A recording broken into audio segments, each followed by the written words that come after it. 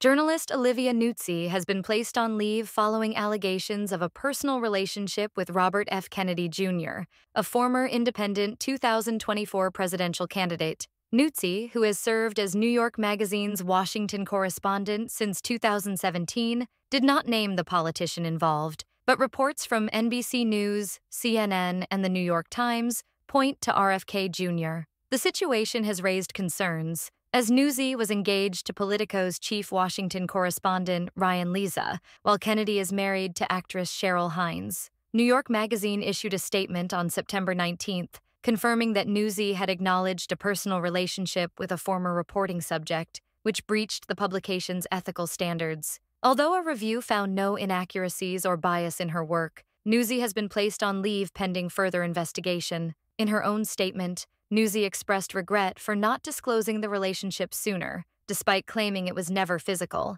While the identity of the political figure remains unconfirmed, multiple sources indicate it was RFK Jr. His representative responded, stating that Kennedy only met Nuzzi once for an interview in 2023, which resulted in a critical profile. Nuzzi's last article was a September interview with Donald Trump. Neither she, RFK Jr., nor New York Magazine has responded further to the allegations.